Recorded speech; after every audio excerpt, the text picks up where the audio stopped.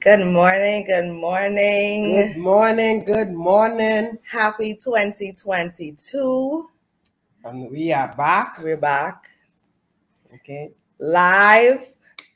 The weather outside is quite cold, so either you're snuggled or you may very well be, on the road. But thank you very much for joining us this morning. Okay. So we want to start off with a word of prayer. Let us pray. Let us pray. Father, we thank you, we praise you, we worship you, we adore you. We thank you, O God, for the audience that you have given us this evening, O God, this morning, for us to bring a message to, O God. Father, we pray that each person on live, Father God, that they would understand, that they would appreciate, that they would hear and take every word that we say and practice it, oh God. Even help them, oh God, to continue on in their marriage, even if they planning a wedding, oh God, and planning a marriage. Father, we ask that you give us wisdom, knowledge, and understanding of your word to deliver it to your people. In Jesus' name we pray. Amen. Amen. So for those who may not know us, my name is Tamara Desmangles. I am the seasoned wives officer of Wife Her, which is Healed, Empowered, Restored. And I am the wife to this guy, Richard, and the mother of two beautiful daughters, Talia and Takaya. So that's you. That's me. And my name is Richard Desmangles. I don't have a position in the Wi-Fi ministry. Always a co-host to Tamara Desmangles. And we have been married for 13 and a half years. Not just married, happily married. Got to put that in there. And we truly believe that our marriage is our first ministry, and we live by that. So without further ado, we are going to jump in to today's chat, which is titled Marriage Planning While Wedding Planning. Marriage planning while wedding planning. While wedding planning. So this topic took us back. Took us back to 13 plus years ago. So we really had to dig deep. But we trust that what God has placed on us would help you in your journey, whether planning a marriage or already married. All right. So when we thought about what happens while you plan a wedding, while you plan a marriage, for us, our hearts went straight to the ceremony and what is said, the vows.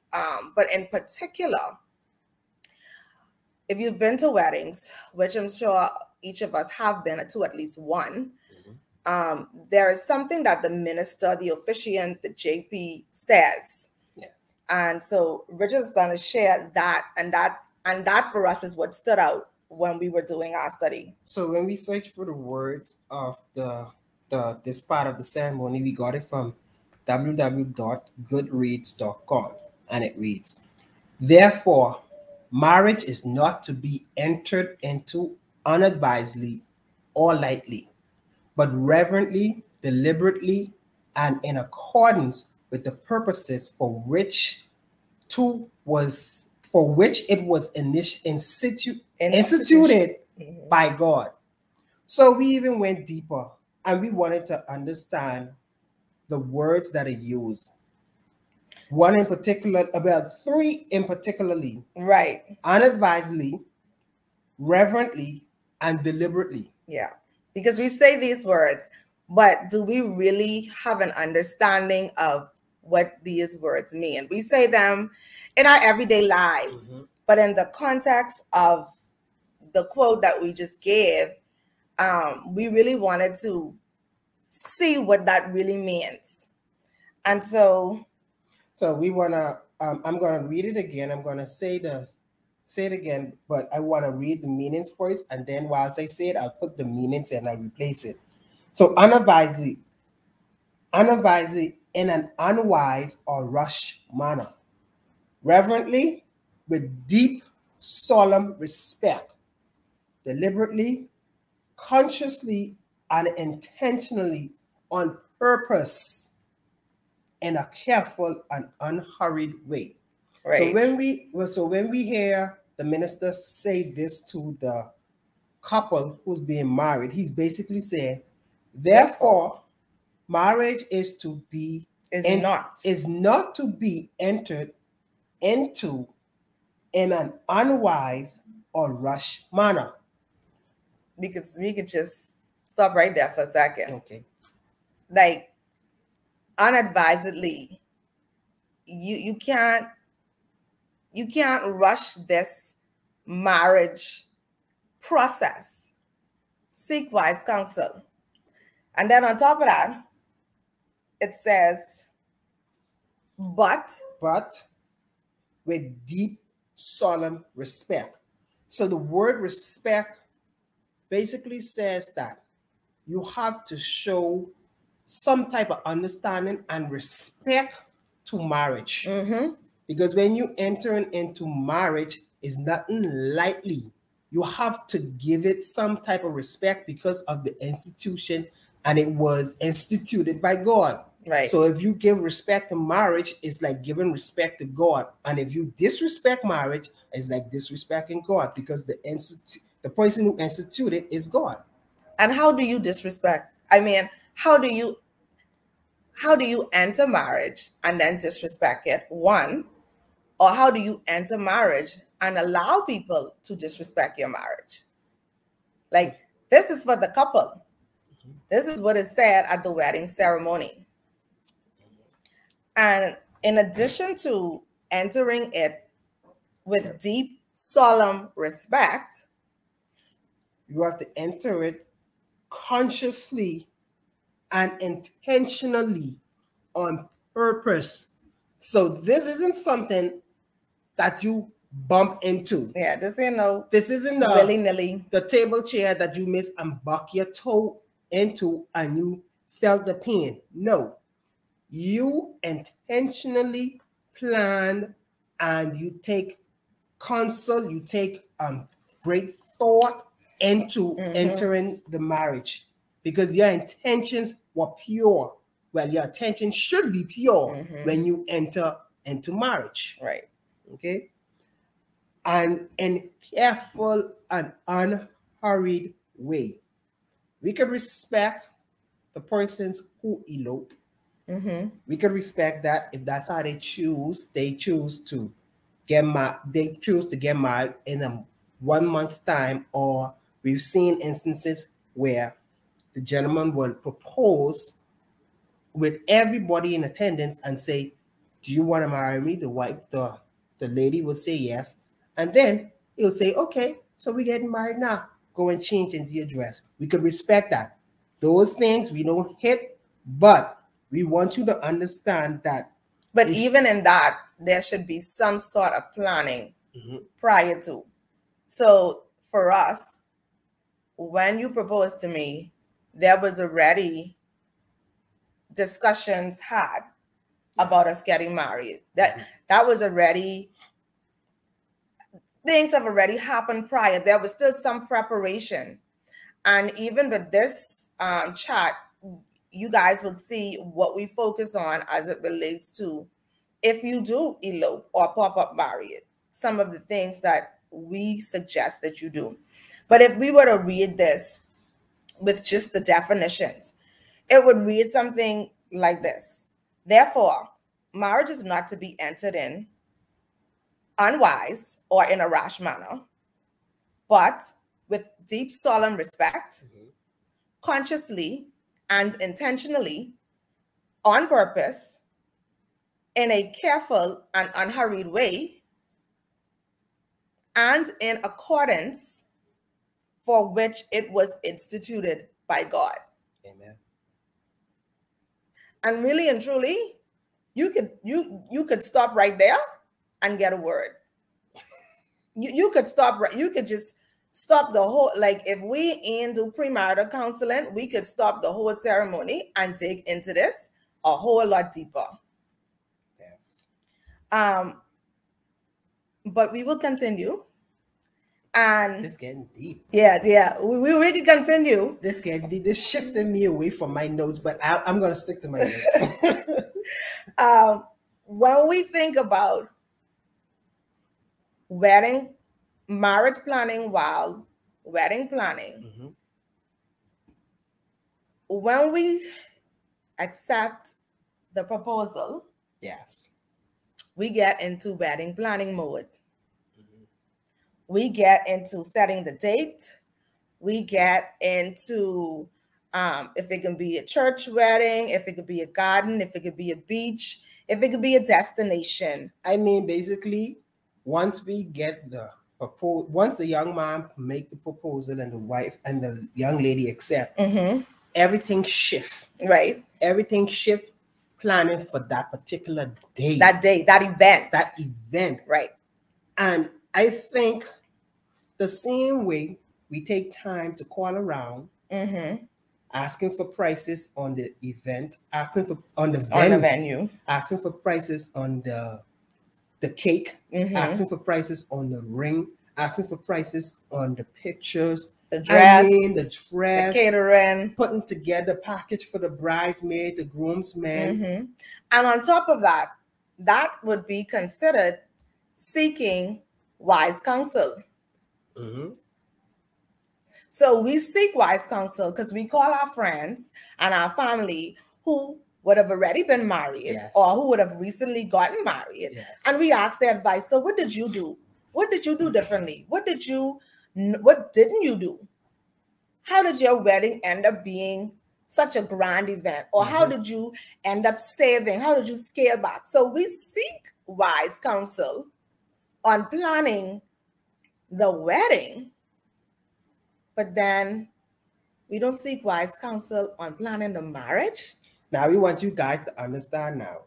The wedding is that one-day event, and the marriage is the lifetime. We don't want to knock the fact that you're planning the wedding because every woman want a princess wedding. Not every. No? No. Well, most. Right. Most want a princess wedding. Right. But we would need to understand that the marriage should be a princess marriage too. That's true. That is true. Okay. That is true. And so we say, just how we seek wise counsel for planning the wedding, we ought to seek wise counsel and prepare and plan for the marriage. So we feel that it is crucial, it is vital for couples who are wedding planning to marriage plan. And by marriage planning, that is premarital and post-marital counseling. So what is counseling? What is counseling? We've heard this word like so many times. Counseling. Everybody want to do counseling. So counseling, to give advice, give professional help and advice to someone to resolve personal, psychological problems, recommend a course of action. So in the content of marriage and premarital counseling, the goals of premarital counseling are, and the thing is, right, 13 years ago, we want to just share this book with you guys. Share this joke. 13 years ago. Y'all see my book? And y'all see Richie's book? Who looked like they was prepared? So this is the book we use. And we just want to pull out some nuggets out of this book. And the author of this book is Dr. H. Norman Wright. And the book is called So You're Getting Married. All right. And this is what we used while we were planning a wedding and planning a marriage. Yes. So page 3, the goals of premarital counseling. 1 is to eliminate as many surprises as possible. So, we used to be very real when we do these chats. So, I had to ask, because now this 13 years later, were there any surprises while we were dating and planning for our marriage? Did you learn of any surprises? Not so much a surprise, right?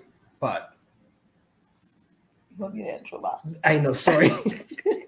The thing I was surprised about when we first started dating, it didn't take me long to realize it, but I always thought you came from a married home. I always thought your parents were married, because when I first met your parents, I said, "Hey, Mr. Stewart, hey, Mr. Stewart," and he was like, "No, she's not a Stewart. She's a Thurston. She's a Thurston. She was was. Like, so really? My parents cohabitated all of my life. And so persons just assumed that they were married, but they weren't. So that was a surprise for Richie, as it is a surprise for many persons. But for me, a surprise for me was how Richard embraced his culture, his heritage of being Haitian. Now, my closest of friends are Haitian, but he just embraced it differently for me. Not that it wasn't a bad thing, but I wasn't used to it. I mean, I just wasn't. And that is something that I loved about him. So that was a surprise. The next goal of premarital counseling is to identify possible problem areas, right? So when I asked him this, he reckoned his brain can't think of anything back then that he says would have been a problem area. So, me, I could think of something that was a problem area, or that could have been a problem area, which was, if you know Richie, he is Mr. Sociable, Mr. Hugger, Mr. Happy-go-lucky. If you see him out and you mistake him for his twin, he can hug you, and then he can tell you after the fact that it ain't really me, it's the next one. So that is something I had to, we had to talk about it, but I had to get used to, because that was his personality. Type of people. No, I wasn't used to that. I just wasn't. And so if I was insecure in who I was, that would have been an issue. Because right now we have a daughter who is a hugger. Yes.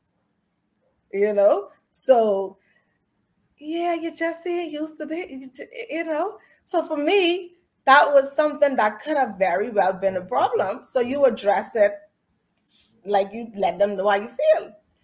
And then the third goal of marital counseling is to learn marital skills.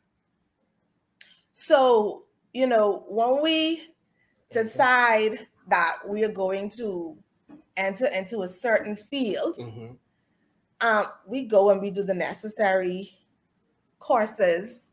We go and we get the degrees. We learn all these different skills. When we are at work, when we at work, if they say we have to learn a new skill in order to do a process, we do that. Yes. And so for marriage, the same effort you put in your professional life is the same effort you should put in your marriage. If you want to understand how to resolve conflicts, this is why we go to premarital counseling. If you want to understand how to avoid conflict, because it's best to avoid than to try to resolve it.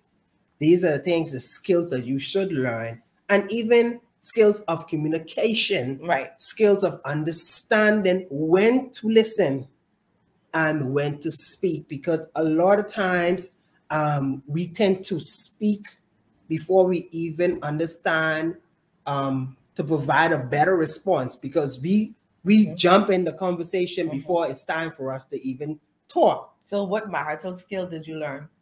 Well, I be quiet. I listen. I be quiet. I listen. I tend to be quiet because I mean, it's not a saying, but it's true. You have two ears and you have one mouth, so you listen more and you talk less. So that was a marital skill you learned. That was a marital skill. And I think every man, let's stop trying to say we the macho man and we want to talk over the wife while she's trying to express what she's going through, or she's trying to express what you did wrong. But yet you're the man, you're the macho one. You want to say, no, that was not wrong. No. Be quiet and listen. And once you listen, I guarantee you, once you hear what she is saying, you'll be able to rationalize and say what was going on in your mind at that time, why you acted the way you acted, or why you responded the way you responded, because sometimes we respond in a manner that is not healthy, that is not good, and we tend to think that it doesn't hurt or it doesn't put the wife at a place where she's not at ease. What we say, we have to be careful what we say. Okay. All right. So so listening was a marital skill that he learned. And he also shared that he learned how to pay attention, and I guess that comes with listening. But for him, the paying attention part, let me talk about this. So I start correcting. When I said pay attention, after from August 2nd, 2008, 13 years now, there was some changes in the way, in terms of the changes on how she wants to be dealt with, in terms of how she wants me to communicate with her, changes in terms of how she wants to be loved, changes in terms of how what's more priority, because after you have the children, things change. So pay attention to the changes in the life of your wife. Pay attention to her growth. Pay attention to her behaviors. So I pay attention. And that's in any marriage. It's not, we're not saying that's specific to one individual, because as a wife, you should be paying attention to your spouse. And so for either spouse, a marital skill that we can share is that you pay attention to the changes, to the growth, because again, your marriage will go through different seasons, and you have to be aware of those seasons, or the season that you're currently in, as well as the art of communication. And we only just touched on one, which was listening. Then there's speaking, so that was a marital skill that you learn in premarital counseling. Another goal, the final goal of premarital counseling, is to teach couples to be realistic, right? Set the expectation. Yes. From the onset, like don't become so consumed in planning the wedding and the day that you put the blinders on and then you decide to take them off after the wedding is over, because the problem or the concern or the issue was there before the wedding. And what happens is, in marriage, it only magnifies what is there. So I want to say, in terms of what the realistic thing in terms of you and I, because when I was home with my mother, my mother would clean, my mother would cook every day. So in my mind, I think, okay, so when they get married, I got a wife who will clean, cook every day. So those are the things, like, I mean, if that's what you wanted, then you should have stayed home. Yeah, you should have stayed home. All right, or marry your mommy. Yeah. So you could get your cooked meal every day. Yeah. And then when you come home, you could ask mommy, you want iron the shirt for me? I ain't got work tomorrow. You got iron the shirt for me or iron the pants for me. Mommy would do it because mommy, my mommy would do it because mommy is a mommy who wants to make sure her boys them straight. She wants to make sure they always look nice. And because she was the only person we had throughout our entire life. We have no father, all we have is our mother. So she would have done those things with no hesitation. Right. However, if that is what you are accustomed to, these are the conversations you have before marriage, because you don't want to go into marriage thinking that this is what marriage is because this is what my mom did. Or this is what marriage is because this is what my dad did. My dad, I mean, you may marry someone whose dad pays all the bills in the house. So when they come together, they're not expecting to pay any bills. My daddy's cover all the bills, so why I have to pay bills? So these are the things you discuss, and that's just a touch of setting the expectation. Setting the expectation could be like, how much times you planning on hitting the sheets, choosing? Like, you trying to make this an everyday occurrence, a twice a day occurrence? Like, what we doing? You know, these are the things you have to discuss. Like, I am accustomed to going on vacation every year. I'm accustomed to getting my hair done every 2 weeks. And like, these things you discuss. You don't see that this could be a potential issue, and then you wait until after I do to address the issue. Yes. If it's a cut, don't put the Band-Aid on and pray that it heals. Let's heal it. Let the scar come, and let's move forward. And we ain't trying to make the cut any deeper or create a new cut. No. Let's just heal. Let's just come heal, whole, empowered, restored. Let's do that. Let's do that. Amen. So in a nutshell, or to just repeat the goals, 1 is to eliminate as many surprises as possible. 2 is to identify possible problem areas. 3, to learn marital skills. And 4 would be to teach couples to be realistic. Amen. All right. So after that, as much as we encourage and suggest, we do suggest premarital counseling, whether individual or as group counseling. You share your strategies, you create strategies more so as to how we're going to minimize conflict, challenges, because these things happen. But if we already have a solution that we can lean on when the challenges arise, or we already know how to address a challenge or combat a challenge, we are so much further ahead than waiting for the challenge to come and we just bucking heads. Agree? Agree. All right. So for us, for the Desmangles, people always say to us, you know, I admire your marriage. What is it that you guys do differently? Or how come y'all always seem so happy and, you know, y'all always laughing and talking and joking or whatever? But for us, I always tell people, outside of God being the head of our marriage, we firmly stand on, if it had not been for premarital counseling and postmarital counseling, which is what we did up to our first year anniversary, I think the outcome could have been different with our marriage. So postmarital counseling. Postmarital counseling is, we want to shout out our pastor. Yes, our pastor, our pastor, Senior Pastor Alfred Stewart at the New Mount Zion Missionary Baptist Church, whoop, whoop, down in the Deep South.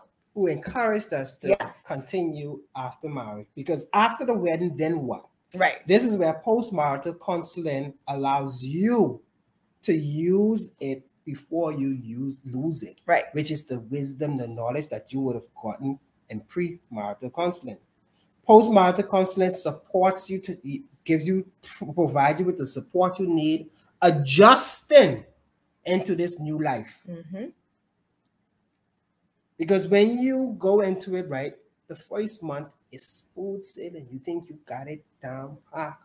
Second month, smooth sailing. Then the third month, because the first and second month, she's doing all the nice things, everything that you thought marriage was supposed to be. And then the third month, you stop, not her, you stop doing what you were supposed to do.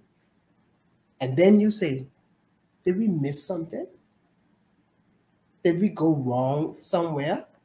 So postmarital counseling, when you go back into postmarital counseling, you have these discussions with your pastor, or even if it's a group session, you have this discussion and you share with each other and you get their feedback, you give your feedback. Because now you in it.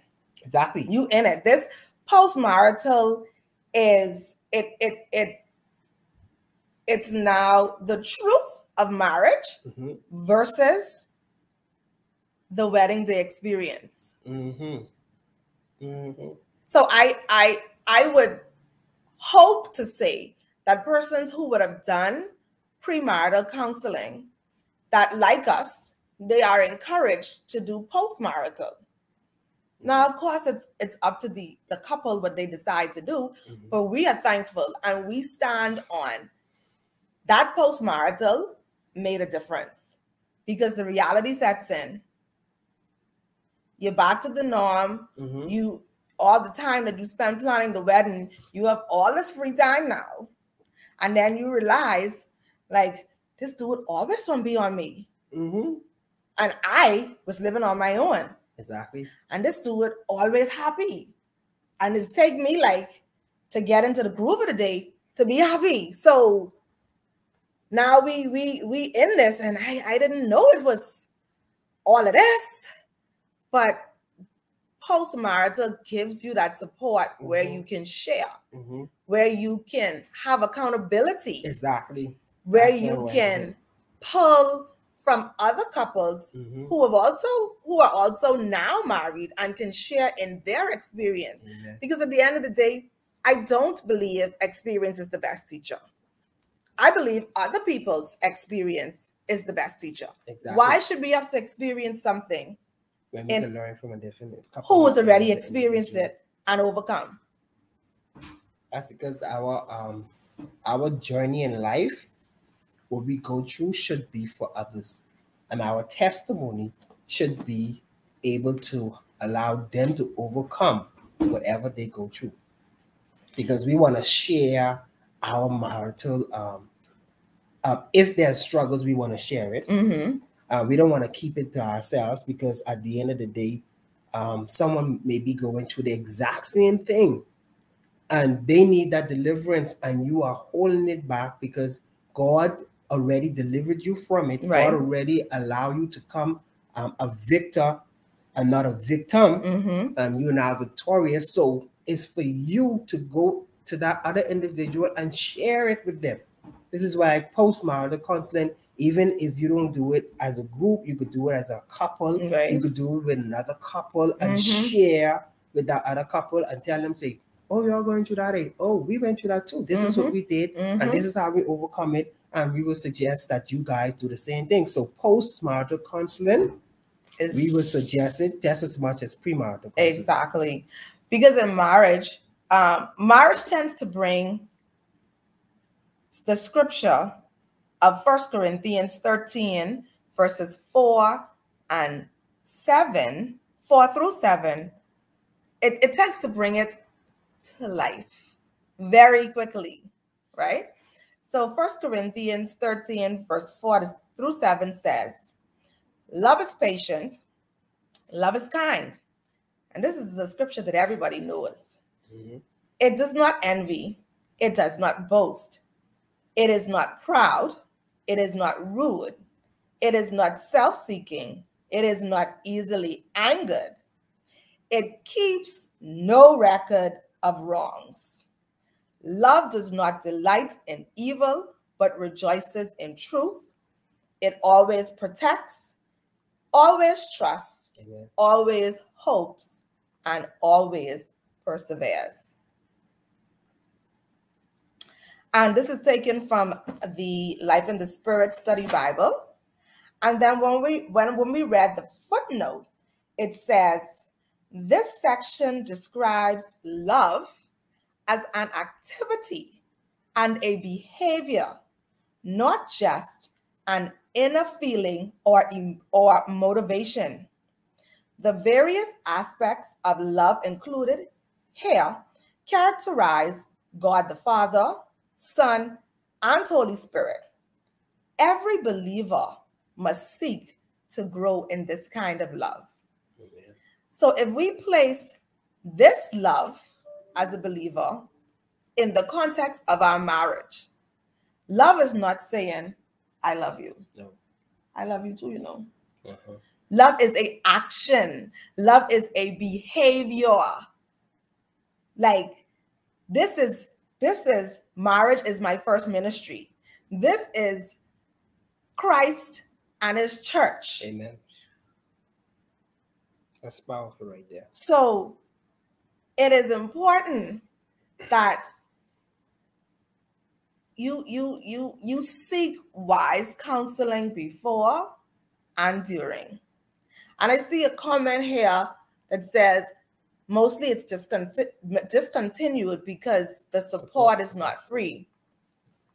And the truth of the matter is, everyone,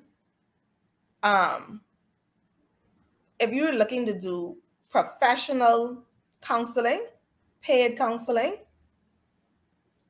I understand that, I get that. And I always tell people, make sure the professional that you seek is someone who believes in the same faith or moral compass that you do. Yes. Because somebody could have letters behind their name because they are educationally deemed a professional, but you can have a professional within your circle, whether it's your church circle or even your family, of your friends circle, who can give you advice, who can give you sound advice. But and someone who's trustworthy. But again, as a believer, the Holy Spirit will lead you to or send someone to you to give sound advice. Like we have people in our circle who aren't deemed professionals in counseling who hold us accountable. Exactly. They hold us accountable. Now, I'm thankful that our church home was able to counsel us after. And I hope that that is something that churches do without charge. But that's a conversation, another conversation. Yes, and even within counseling and premarital counseling, there are a number of key points that persons will, oh dear, she said I meant church. Okay. I promise you that there are churches who do not charge for postmarital counseling. I promise you. We are a recipient where we did not get charged. But that's another topic. Yeah, that's another topic.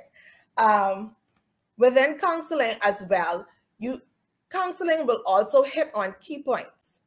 Key points such as communication, finances, intimacy, sex, and family life. These are things that counseling hits on. And so even though we're not going to elaborate more on those, if you have premarital and postmarital counseling, I guarantee you that when those topics are touched, they expand so much more. Yes. Would you agree? I agree. So that is really our primary advice when planning a wedding and planning a marriage. Premarital, postmarital. There's also marriage seminars, workshops. And sometimes those aren't free. So, I mean, it's a good thing that you should consider to invest in your marriage. Because like the user mentioned, some things aren't free in terms of the postmarital counseling, but the seminars, the workshop, if you have to invest in your marriage, I think you should consider it, especially if you want to save your marriage, if you want to continue being married. Because when you invested in your wedding, you had a budget. So your marriage, I don't think there should be a budget for your marriage. No, not to save it. Or just, not to make sure that it lasts a lifetime. There shouldn't, just as much time as we invested, as much money as we invested in the wedding, let's put that into our marriage as well. So we have no problem, we'll go, if we decide, okay, we're on the health run, we'll go to the food store and, eating healthy ain't cheap. Nope. We'll blow hundreds of dollars in the food store. And then if there's a workshop or a seminar happening and they say, okay, it's 100 per person, we won a whole 100. And there's a church doing it. There's a religious group doing it. But invest in your marriage. And as best you can, when you do workshops and seminars, go as a couple. Yes. Don't go by yourself, because I can tell you one thing. I mean, if the wife wants you to be swayed in a different manner, she'll come home and tell you everything what the speaker said that you should have done or that you should be doing, and forget the part what she's supposed to do. I'm just putting that there. I don't know how much I mean, in terms of the wives, because wives, they always want things to be done their way. I mean, you can hit me if I'm wrong, but tell me, let me know. We don't always want it done our way. No, I think so. I don't. Okay, then. Let's digress. I don't. That's a different topic, okay? I don't. But what we are saying is, where you can go to a seminar, go together. Go as a couple. Because how I receive it as a wife, even if I try to relate it to him, it's not going to be the same as if he were there getting it from the speaker. Exactly. Directly. Because everyone processes differently. Okay? But unfortunately, the reality is women would go to the marriage workshop over men. They'll go with another married woman. And they come back and say, the man say this, that, and that. So and that. Then encourage your brothers to go together with their spouse. Because the message, when you get the message, you be like, so he say all that about the man and he ain't say nothing but the woman? Yeah. And and right there is gonna discourage the husband from ever going out. Yeah. Them ever going. Yeah. So guys, go along with your wives to these marital seminars, so you will get the information firsthand and you will take notes firsthand. Take notes on your own. Okay. So that's pretty much the first half, right? We're gonna run through some questions that we feel you should pose to your spouse or your soon-to-be spouse, your significant other, before I do. And this is just the primary start. Like, it could go so much bigger than these questions, right? But the first question that came to mind is, when we get married, as a believer or not, where will we be worshiping? And for us, right, I think the choosing where we worship was an easy transition for us. Yes. The reason is because whilst we dated, we visited each other's church. When I would visit her church, person would say, you don't have a church home, eh? And then when she visit my church, people ask if she doesn't have a church home, but we will visit the Bible study together, her church Bible study, my church Bible study, Sunday morning worship at her church or Sunday morning worship at my church. Right. And we alternate. So it was easy for us to make a decision in terms of where we would have worship. Now for her, I don't know. Was it easy for you? Because you bred and born and Christian and marry in my church. It was an easy transition. And so we encourage persons, if you are doing the traditional route, which is to follow your husband, it makes it easier because you would have already formed relationships with that church. So we literally did week for week. 1 week it was his church, 1 week it was my church, 1 week it was his Bible study church. So it made the transition easier, so that when we got married, I already knew the lay of the land at his church for the most part. I had already established friendships at his church. So it wasn't a hard transition. It wasn't a pull for me to say, I don't want to go. You know what I mean? But again, because we've heard stories of some wife kicking and screaming to leave their church. Right. Right. But again, everybody's marriage is different, because you may marry into somebody who is heavily in ministry at their church. So that's another point. And that's another point. If you are in ministry, do you intend to remain in ministry? Not saying that you leave the ministry, right, but let us go to a scripture in the Bible. A scripture that was read to us in premarital counseling. And listen, we learned so much in premarital counseling. The scripture, and we're not saying leave your ministry, but we are asking, do you intend to remain in that role for the first year, or for the first 2 years, or however? How are we going to now communicate this? And what was shared to us was Deuteronomy 24, verse 5. One verse. It reads, if a man has recently married, he must not be sent to war or have any other duty laid on him. For 1 year, he is to be free to stay at home and bring happiness, amen, to the wife he has married. Deuteronomy 24, verse 5.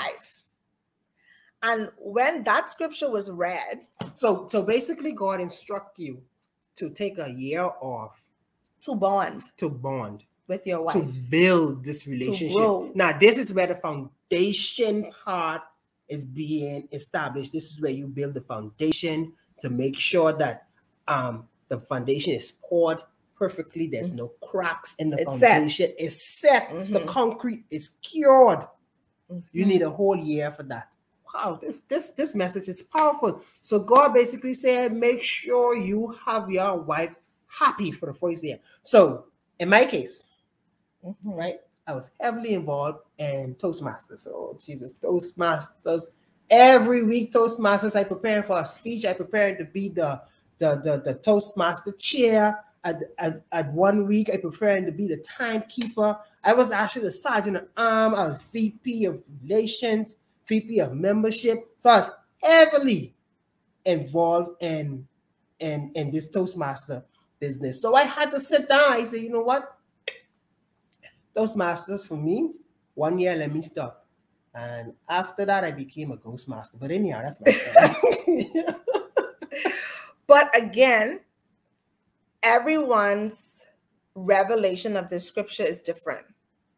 And everybody's life is different. But what you want to do is have the conversation. Exactly. Because what you don't want to do is be, particularly us as believers in ministry, you don't want to be in ministry and you're neglecting your spouse. You don't want to be in ministry and your spouse is now resenting church. Like, and this is how we get to a place of how did that marriage in church end up in divorce? And some people always think it's because the husband or the wife stepped out of marriage. Because sometimes it ain't not. It's the ministry. Sometimes we can't be so deep, and we can't be able to pour into everyone else's life, and we neglect the person right next to us. And then I want you guys to understand what we're saying now. We're not saying to put God in the back burner. No. We're just saying that the church at this time, your marriage is before church, because God will always be the head. God is first, your marriage, then church. You understand? So that's how it goes.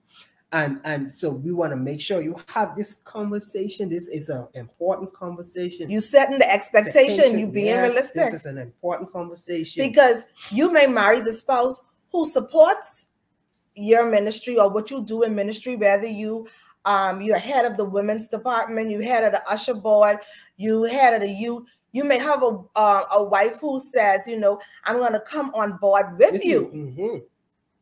You understand? Now, there may be boundaries in place where we can agree that this will be a once a week event or however, but you have to use that first year of marriage wisely, delicately, and that's not just even bonding time with your spouse. Now the two shall become one. This is now you establishing a relationship as a couple with God. Amen. So these are the questions that you ask. On top of that, you ask the money matters question. Money and finances. That's always a hot topic always for marriage. A top topic. Discuss how accounts will be situated, either joint or separate. Joint or separate. And it's so funny, right? There's nothing wrong with having separate accounts. Nothing is wrong with having separate account, guys. Reason why is because we've just recently learned that a couple who has been married for almost 100 years and they don't have a joint account. And their marriage is smooth. I mean, they're happy. That's how they operate. And the comment one of the partners made, the husband or the wife made, was like, "This is how we had it for so long, and it's working. This is what works for us." And then I say, "So why?" So it's like, well, I mean, if we had it any other way, we wouldn't have been here together right now. So basically, these discussions about money management, it really has to be, it has to sit down, and it's not like you talk about it and you tick it. Right. No, you sit down, you discuss, and you express your reasons why I want us to have a joint account, or you express your reasons why I don't want to have a joint account with you, right? Because I know your behaviors, and I want to make sure I protect my family at the end of the day. I want to make sure I have some money. And then on top of that, these are conversations you have continually throughout marriage, because behaviors change. Mm-hmm. People grow. So initially, I may not want to have a joint account with you because you spend money based on how you feel. You see something in the store and you just swipe. 5 years into marriage, this you change. Mm-hmm. You don't do that no more. You've grown. But now we could look to having a joint account. Have discussions about how finances will be paid. Are we going to do, the husband is going to cover 100% and the wife save and put it aside? Are we going to do 80-20? Mm-hmm. Are we going to do 60-40? Have these conversations. Could be 50-50. Let's just go straight down the line. Have these conversations. As money increases, then we could possibly shift. Yes. So like for us, when we first got married, we paid the mortgage 50-50. Now, Richard pays the mortgage by himself. Amen. I think he can swing, but anyhow, he can swing. That's another conversation. That's another conversation. Because when I sit down with my boys and I tell them what I used to, they say, "You used to do all of that?" All of that. Are you getting swing? Hold on, you put gas in her car too? Oh my God. You pay the phone bill? I'm like, yeah, you don't do that. No, but she drive her own car. She put gas in her own car. It's okay. But again, you have to find the balance that works for you. Yes. We can only give suggestions because the blueprint of our marriage is going to be totally different from the blueprint of yours. You didn't marry Tamara. You didn't marry Richard. Mm-hmm. Okay? So your blueprint is going to be unique to you. Yes, home is happy, and I'm keeping it like that. If I have to put gas every day, I'll put gas every day. Home is happy. But see, on the flip side of that, let me go back to that. On the flip side, mm-hmm. Are your boys getting what you getting? What you talking about? What you? Oh, no, we ain't jumped to that part yet. You jumping far. They getting what you getting? You skipping. We gotta flow. See, this is what I'm talking about. So if he getting what he happy, all around. Okay, but anyway, let's carry on. Skipping. So number 4, intimacy. Intimacy. You have these questions on intimacy. Intimacy does not mean sex. There is emotional intimacy. There is intellectual intimacy that needs to be stimulated. Mm-hmm. There is experiential intimacy, and there is spiritual intimacy. All of these areas need to be stimulated daily. Mm-hmm. And let's go back to the intellectual part of it. Mm-hmm. And why I say that? I'm not saying that men don't hold intellectual conversations with their wives, mm-hmm. but there was something said to me one time. The biggest organ that needs the most intimacy, or if I could use the word orgasmic experience, mm-hmm. would be the brain. The mind. Yep. The mind. Yep.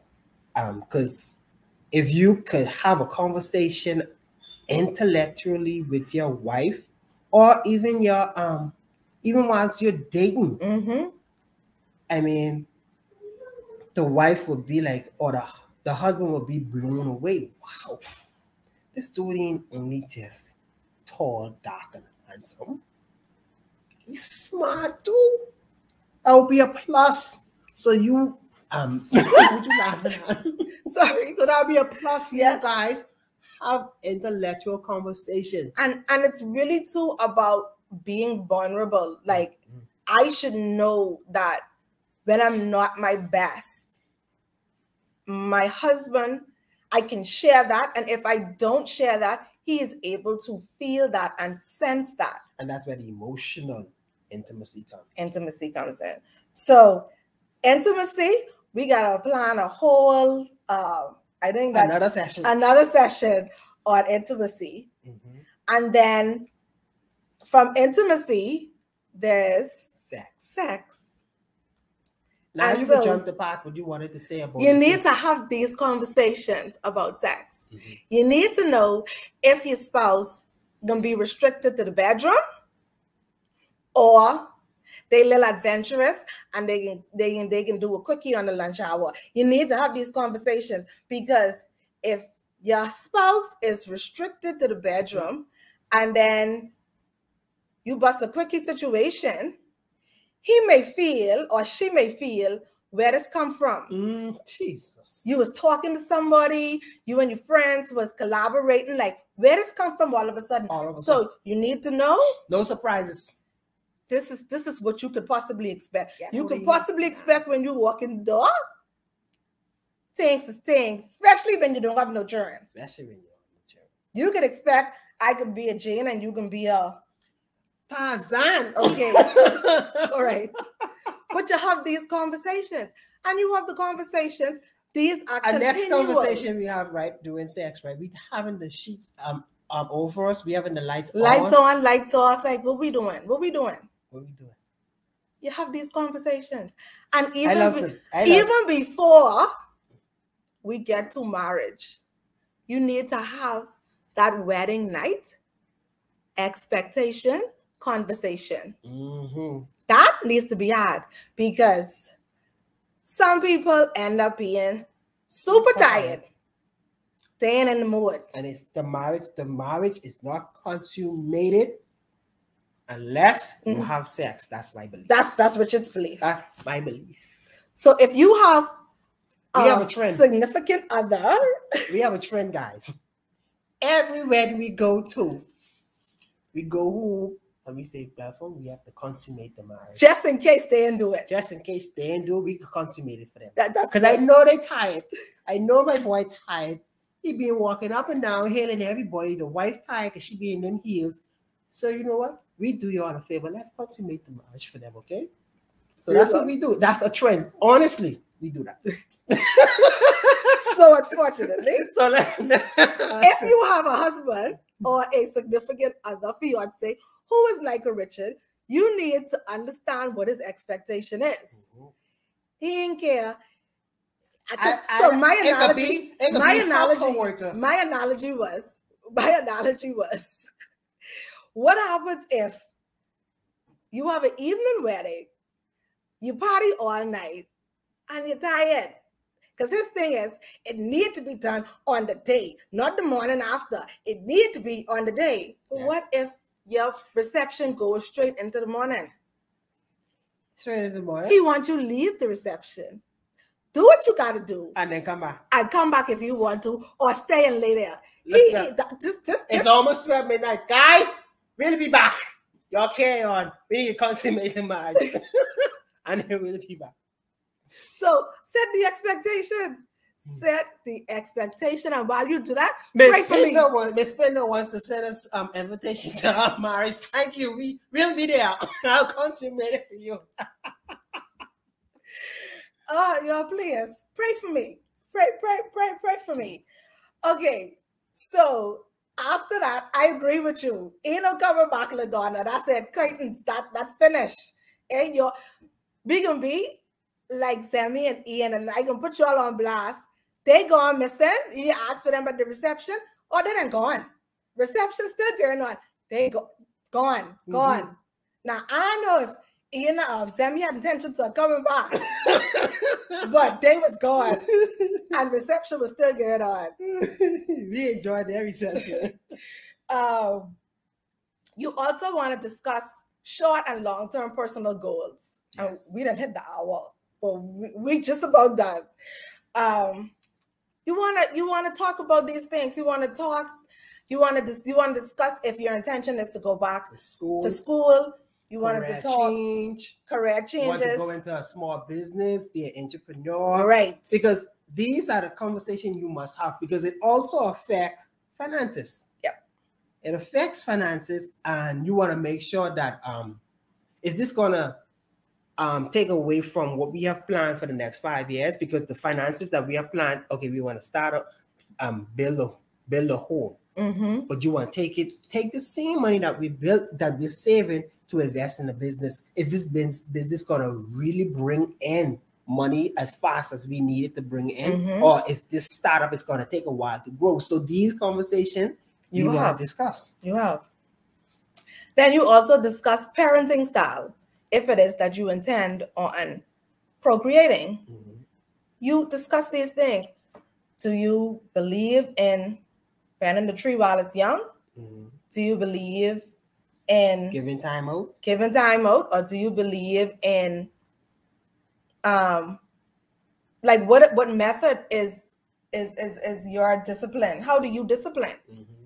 You know? And then also you want to discuss their education. Having children.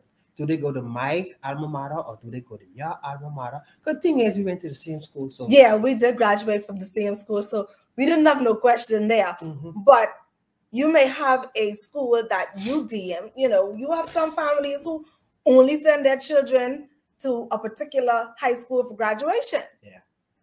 That may not be something that one spouse is interested. They may not be, they may not feel the school is where it was years ago. Mm-hmm. But these are the conversations you have.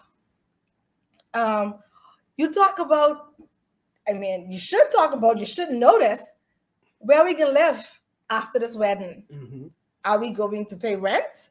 Are we going to straight into a mortgage? Straight into a mortgage? Are we going to stay with the in-laws for a while? Are we going to stay with in-laws? You know what I mean? Have these conversations because they make a difference in your marriage.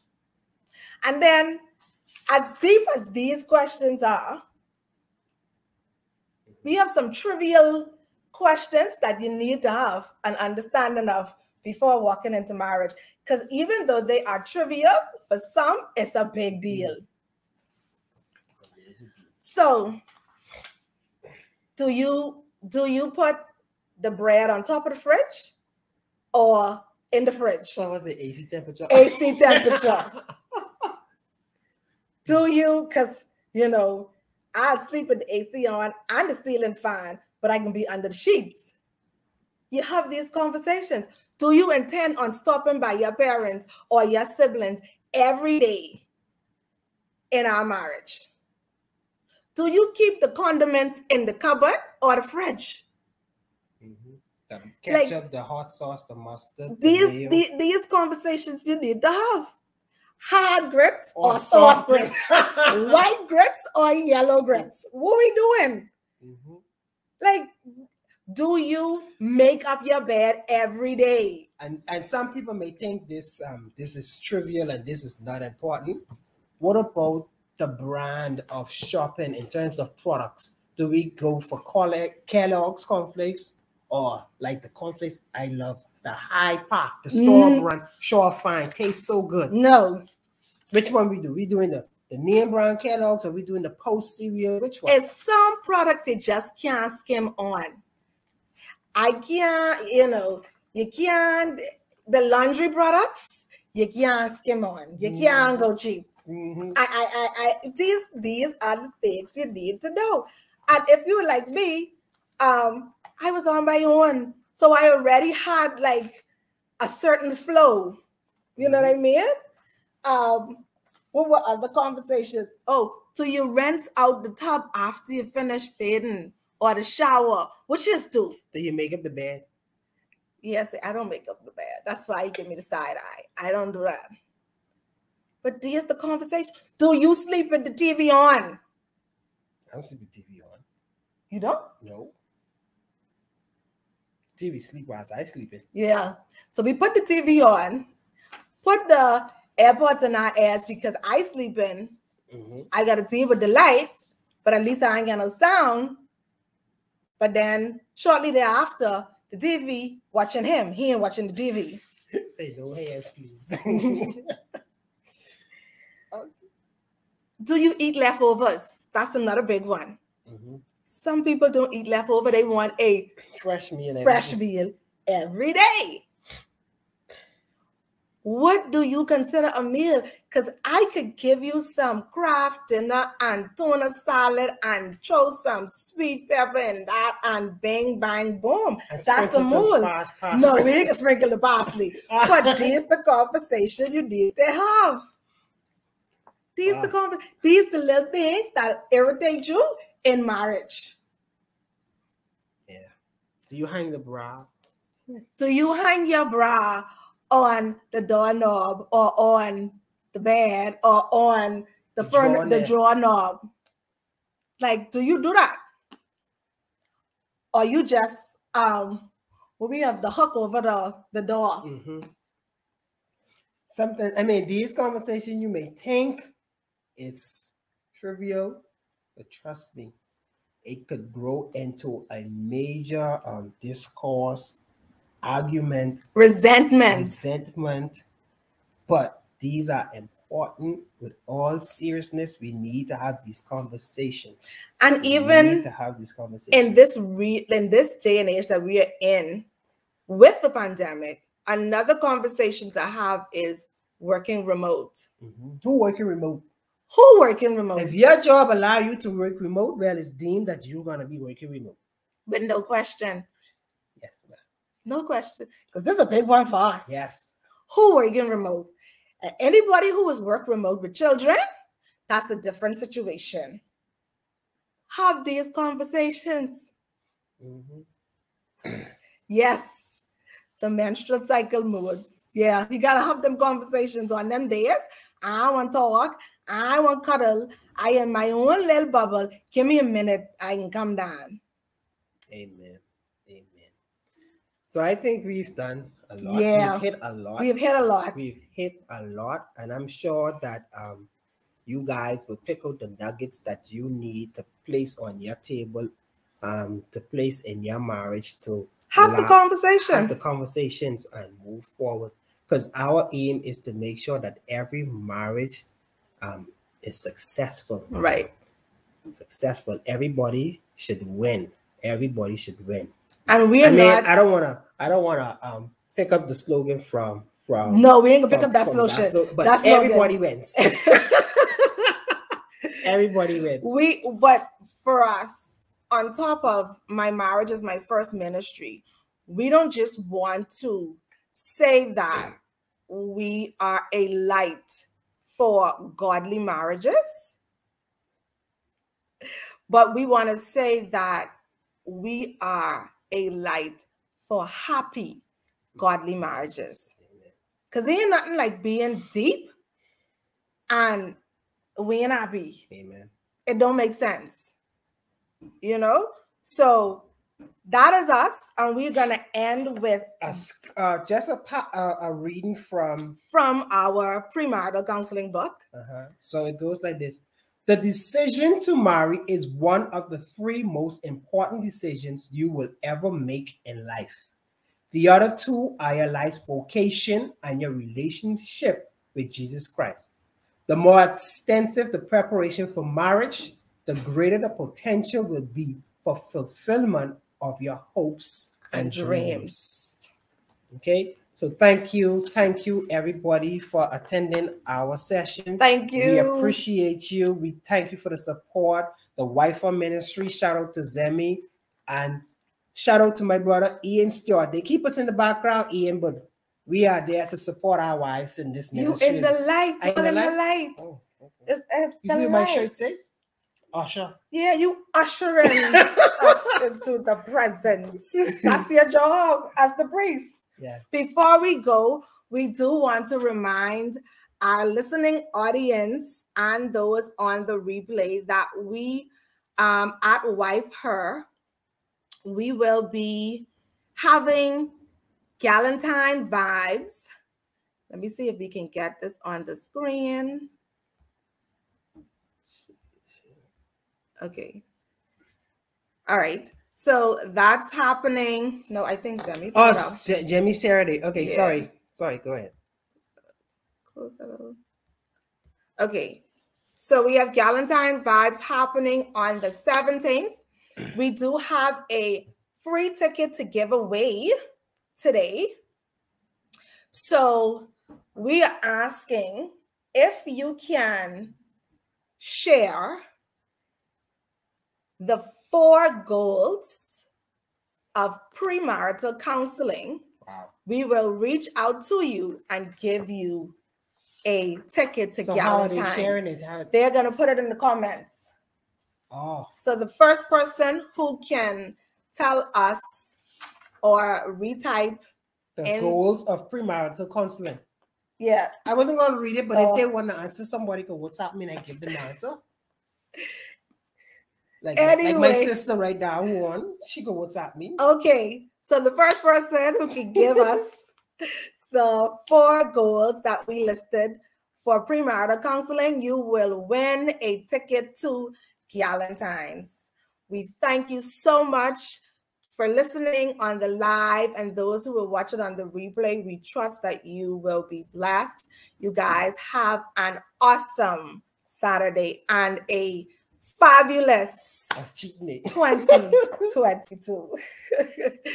We love you.